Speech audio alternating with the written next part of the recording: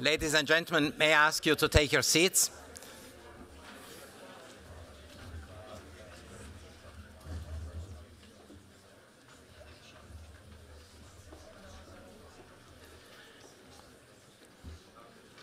We are already out of Swiss time, so I cannot make my usual joke that in Switzerland we should start punctually so we are already 8 minutes behind schedule, which for Swiss standards is really an eternity.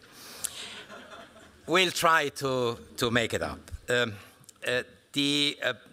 I would like to welcome you today, our second day of meeting of this ALLEA event, the second day for those of us who participated in the business meeting yesterday, and the first day for those who come as guests of the scholarly and scientific event of the day.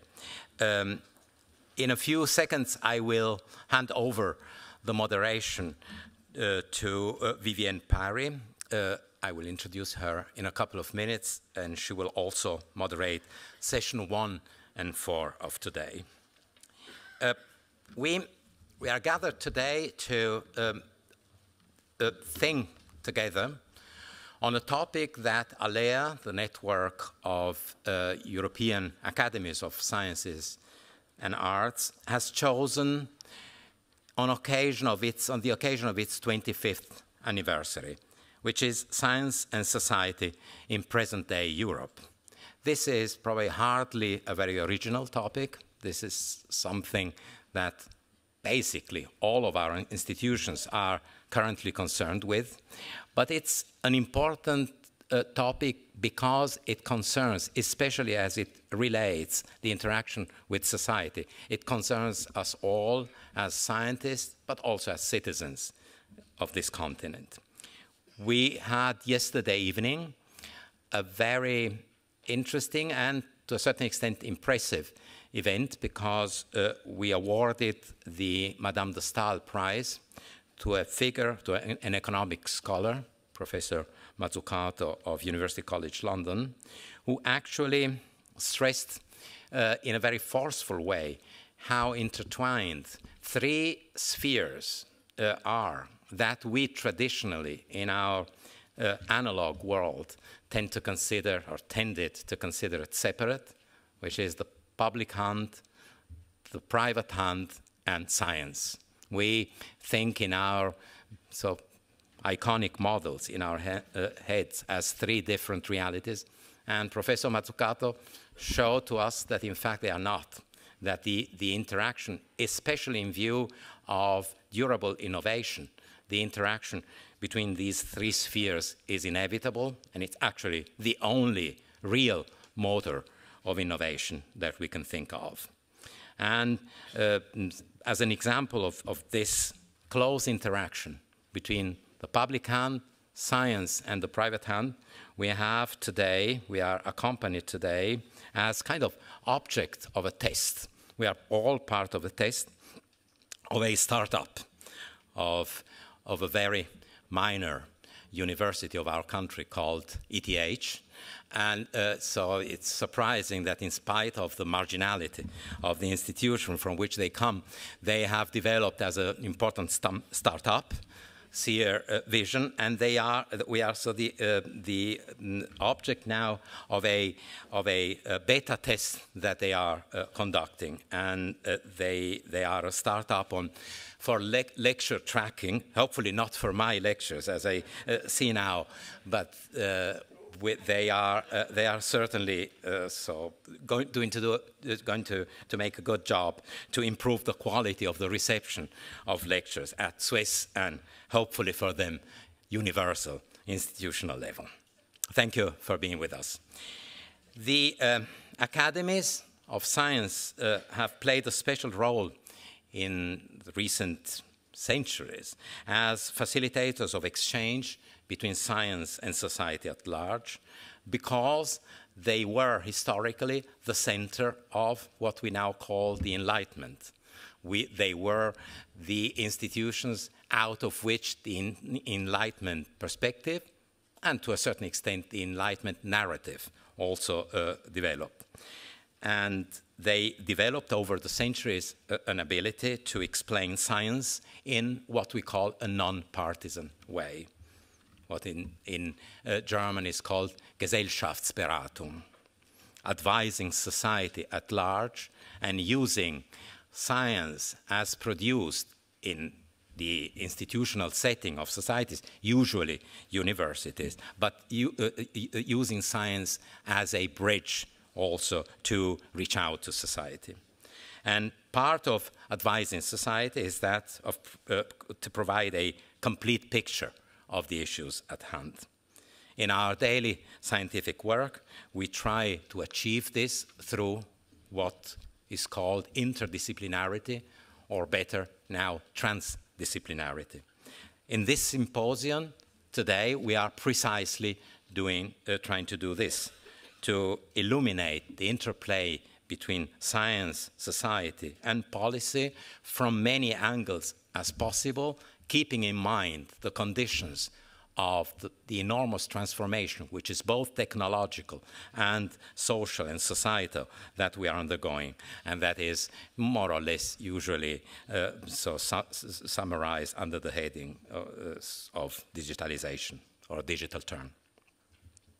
For the first session, we have decided to invite two important scientific and scholarly personalities, and these are the President of the European Research Council, Jean-Pierre Bourguignon, whom many of us had the privilege to hear yesterday, also yesterday evening, in his laudatory speech for the award for Professor Mazzucato, and also my particularly esteemed and close colleague and friend, Madeleine Herren-Oesch, who is the director of the Institute for European Global Studies at the University of Basel. And when I say my friend, you know, I have in mind the fact that my wife tells me, when you say all your friends, are you sure that they like to be described as your friends? Well, nope, I'm not sure, but she'll have to live with that also in this presentation if I describe her as my friend.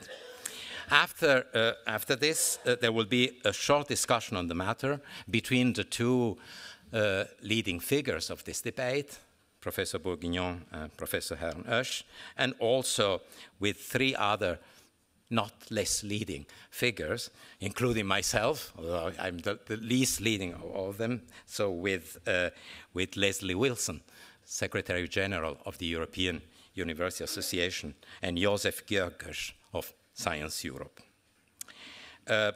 Our colleagues and partners, I must say now, after yesterday's meeting of the Global Young Academy, will then share their thoughts.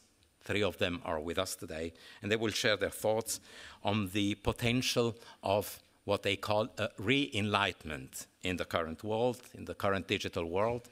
We already discussed the issue of how important this term, or perhaps this myth, depending on our creed, of the Enlightenment is in our current life. Following a musical interlude and a greeting from the mayor of Bern, or not of Basel, mayor of Bern, Alec von Grafenried, we will hear from the foremost citizen science initiative in Switzerland, and I would say citizen science in the most global possible term, which is a section of our Swiss Academies of Arts and Sciences, which bears the name of Science et Cité. Science is clear to everyone. Cité, not only in the sense of cité, but precisely in the sense of society, of civitas in the Latin sense. And it's going to be what I think we know nothing about this session, because we like to keep the autonomy of our academies completely untouched. But we will hear an engaging session on what promises to be an engaging session on the importance of landmark scientific evidence shaping public presentation. And it will have the moon landing as a point of departure, the 50 years since that event. Many of you will probably have asked themselves what this bizarre logo on the on our map of our documents for the 25th anniversary of ALLEA is. And in fact, this logo is a visualization of the places where all our academies, all our almost 60 academies are around Europe. So if you combine them in an iconically significant and iconically, hopefully also persuasive way, and then you remove the shape of the geographic shape of a continent, that's basically what you have, and that is the result of what we all bear with us for this event, that we are right. That is the result of this construction. We hope that this type of play with the potential of digital communication and also of the condition, geographic conditions in which our continent operates also will be taken as a point of departure for a fruitful discussion during the day. Lastly, our colleagues of SAPEA, many of you have heard yesterday what SAPEA is. I will not summarize this today, otherwise we will go even more in time beyond schedule because it's a rather complicated enterprise. Suffice to say, that is the voice of the European academies at the level of interaction with policy making and science policy with the EU level. And our colleagues in SAPEA will take today the example of microplastic in our environment to illustrate how science can inform policymakers on topics that strongly resonate with the public and that have a profound impact on our everyday life. Just a little housekeeping before turning over the moderation to Vivienne Parry. There will be videos and photographs taken throughout the day, and as there will be a change in the seating arrangements during the lunch break, please do not leave things in the room during the breaks. Well, the first break, but not during the lunch break. Throughout the day, as was the case yesterday, you can grab recent ALLEA and SAPEA publications at our stands in the foyer. And of course, our teams in the plural, both the team from the Swiss Academies of Sciences and the team from ALLEA are prepared to respond and to deal with any practical question or any existential issues you might have you might feel at any moment during the day. Just a short summary, there will be the guided tour for Bern Scientific, but we will touch on these issues during the afternoon. So I thank you for your attention, and I turn over the floor to Vivienne Parry. Merci, Philmon.